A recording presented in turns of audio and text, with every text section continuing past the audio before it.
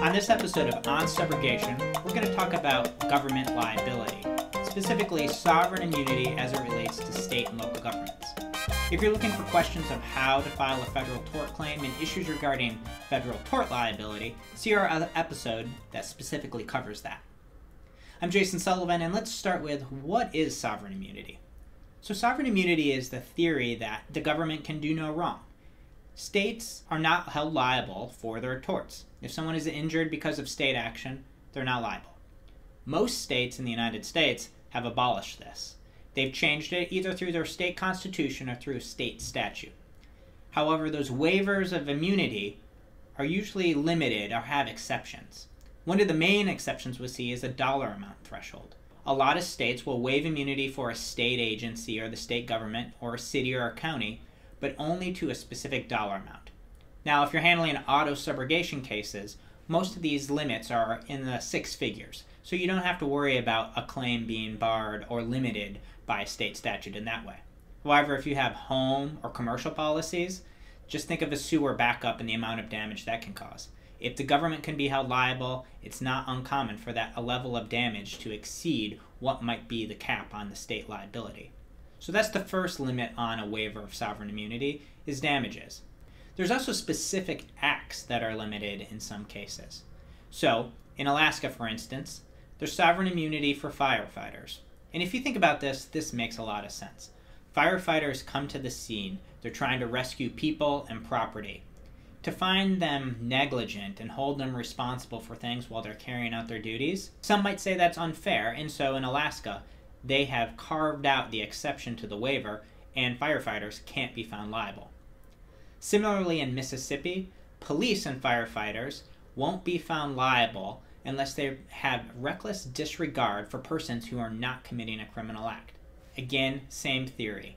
If you're rushing to the scene of an emergency, you're not going to hold those individuals liable just on a regular standard of negligence. There are other states also, Ohio, Oklahoma, New Jersey. Those states state that we will waive sovereign immunity, but not for subrogation claims.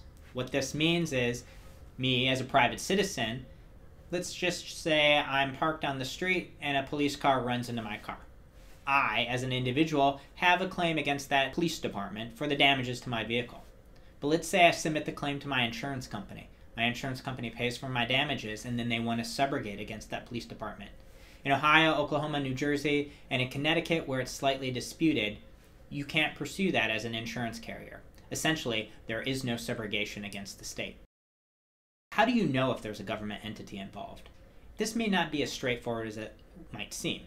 If you have a police report that shows there's a snowplow owned by the Department of Transportation, or that it was a police car owned by the county sheriff, that's a little bit easier. But when you have cases such as a pothole case in a road, and it's disputed, is the city responsible for that road? Which city? Maybe it's on the border. Or is the county responsible? Frequently, there are arrangements and deals where certain entities are responsible for road maintenance and repair that are not necessarily obvious to you, the person who's driving on the road. Another thing to look out for, too, is transportation association. Very frequently, these are state or local agencies. Sometimes, though, they're private agencies. And it's not always clear on the face of it whether or not it's a state entity or a private entity. If it's a state entity, then you need to look for a sovereign or a waiver of sovereign immunity. If it's not, then you would have your regular negligence case. So knowing that there are special rules that are in place, the question is, why does it matter so much? And a lot of it is because of deadlines. And I like to think of it as there being two deadlines. First, most states have a notice deadline. And what that means is there are requirements by statute that you have to put the state or city on notice of the claim before you file suit. It's called a jurisdictional prerequisite. And basically, the court can't even hear the case unless that notice requirement's been met. The reason that is so tricky is a lot of these notice requirements are shorter than the statute of limitations. In some cases, they're as short as 6 months from the date of the loss. The other thing about it is what you must include and to whom you must send that notice. Because all of this is statutory with the waiver of sovereign immunity, most states have statutes that state, here's what you must put in the notice, here's when you must send it, and here's who you have to send it to. Indiana, for instance, if it's a claim against the state, you have to send it to the Attorney General or that state agency. Notice there's an or. You have your choice. And that notice must be sent within 270 days of the loss.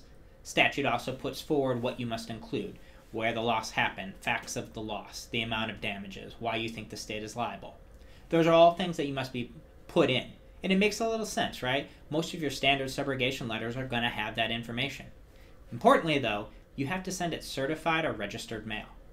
Most letters don't go out that way. So unless you realize that I must send it this way and request that it specifically be done so, you may be sending demand letters and you may not get a response, or your claim may later be barred because it didn't meet that statutory requirement. If we stick with Indiana for a minute and we talk about the local agencies, in those cases you only have 180 days to file your claim. And again, you must send your notice to the local executive board or the executive that is running that local agency, city, county, whatever it may be. And you must also send it to the claims risk board that's been set up in the state. So you have two parties that you must send it to, the shortened time frame. Now Indiana, one of the states that I practice in, they have a substantial compliance rule. If you send out these notice requirements, if you send out the notice and the requirement substantially complies with what's in the statute, that's going to be acceptable. There are other states where that is not, and they require strict conformity to whatever the statute requires. And just one example of that, in Utah there was a case, Wheeler versus McPherson. And in that case, 3 people were injured while they were riding in a car. They were struck by a county vehicle driven by a county employee while he was working on the job. 3 people have injuries, so they want to make a claim on the county where that was permitted. They make the claim, they send 3 letters, one each to each of the 3 commissioners, and they send a letter to the county's insurance company. They get a response back. They say, hey, the claim is being assigned to an adjuster. There's back and forth negotiation. Unfortunately, they can't get it settled, and so they file a lawsuit. In that lawsuit, the county files a motion to dismiss because they failed to meet the notice requirements. Utah Supreme Court in that case agreed with the county and said the requirements weren't met. They sent letters to each of the commissioners and to the insurance company. The statute required that those letters go to the county clerk. No letter was sent to the county clerk, and even though the county clearly had notice of it, it was clearly on record with their insurance company, there were notices back and forth, the Supreme Court said, sorry, that wasn't strict compliance, the statute says what it says, if you don't meet it, you haven't met the notice requirement. If you fail to meet the notice requirement, you can't file suit. The tough thing about that is those people sent those letters in 7 months before the notice was going to expire. But they had dialogue with the county, and in their minds, they thought they had a valid claim. So that is one thing you have to think of. Just because you get a response from a government entity doesn't mean that you've met the notice requirements. So the notice is an especially tricky and probably one of the most important things you want to take away from this session today. The other thing is statute of limitations, and this is the second requirement, and it's distinct from the notice. The notice is the time frame you have to put the government on notice. If you put them on notice, then you may have time to file a lawsuit. And in a lot of states, this statute of limitations against a government entity is going to be shorter than your standard negligence statute of limitations. So with that, you might have 2 years if you were suing a private individual, but in that state you may only have 1 year from the date of loss. An even trickier scenario is when that statute of limitations is not set off the date of loss, but rather off the date of a rejection. So if you send in your notice and you receive a response back from, let's say, the city, and they say, we reject your claim, in some states you only have a time period, such as 6 months from them sending that notice of rejection to file the lawsuit. So it is especially important as you're working these files where there might be a government entity involved to pay close attention to their correspondence and look for that rejection so that you can make sure that if you do need to escalate it and file it during the statute of limitations, that you meet that statute of limitations. So to recap, when you're going against a government entity or investigating a claim where a government entity, a state, a city, a county might be involved, 1, make sure it's a government entity involved. Do that investigation. If there's an acronym that you don't recognize, look it up. Find out, how have they been sued before? Is this a private entity, or is this a public agency and part of a state or a county or a city? That will get you in a position so you can begin to work the claim in the right way. Once you do that, you can then begin to look into, is there an exception to the waiver of sovereign immunity? Maybe it's a police officer, and maybe the facts don't support reckless disregard as is required in Mississippi. Finally, you can look for the notice period and make sure you get it to the right people at the right time in the right format with the right delivery system. All of those things really need to be in place so that if you can't resolve the claim, then if you need to file suit, you can do so. And that's finally it. Making sure you're cognizant of the statute of limitations, which may be different than the statute of limitation that you're normally used to. Thank you for joining us on this session. Again, I'm Jason Sullivan, and for On Subrogation, that's the long and short of it.